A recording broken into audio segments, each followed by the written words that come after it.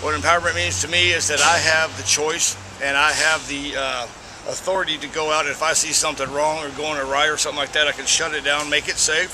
If I don't feel that it's safe for myself to do it, at least I know I have the proper channel to go about and make it right. So empowerment to me means I have the ability to go up to anybody on the job and stop them if I see something unsafe, ask questions, and hope to relay that message to the guys that work for me, anyone that works around me, that they can stop me. And if they feel I'm doing something unsafe. You really have that responsibility to watch out for them and to make sure that they're going. And when you are empowered, it makes you feel better because you actually have a voice and you have something to say instead of having to, oh, I can't do that because so-and-so said so. You know, it's like you can do that because your betterment is to better everybody, not just yourself.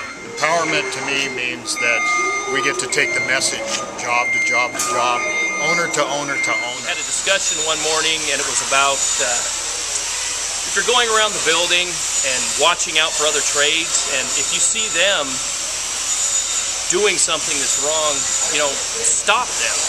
They're not your craft, and they're not necessarily your responsibility, but we have a duty and a responsibility to watch out for them also.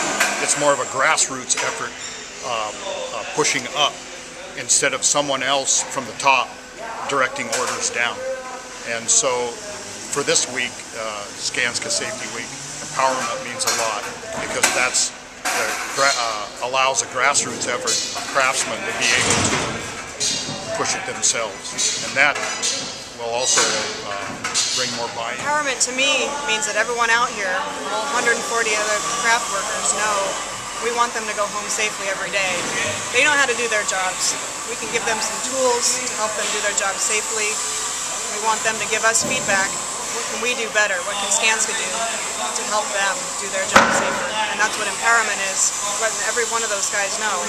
We want to hear from them. We want them to talk to their foremen talk to us, so that we can do the very best we can to get everyone home safely every day.